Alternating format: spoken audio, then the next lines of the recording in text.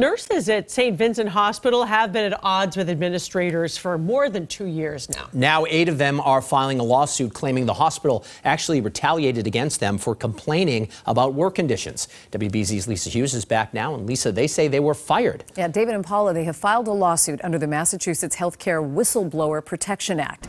These nurses say they were given unpaid time off and lost their jobs for reporting what they called unsafe conditions for patients and staff. In addition to their claims that the hospital retaliated against them, the lawsuit and statements from the nurses' union outline repeated violations of their contract. The current contract was ratified after a long battle and a historic strike starting back in 2021.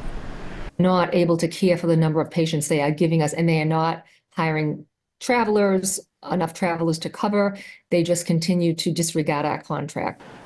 Union representatives say patients suffer under the current conditions and that when nurses are overwhelmed, there are more falls, untreated wounds, and medication errors. Now, it's important we reached out to St. Vincent for comment about this lawsuit, but David and Paula, we have not heard back.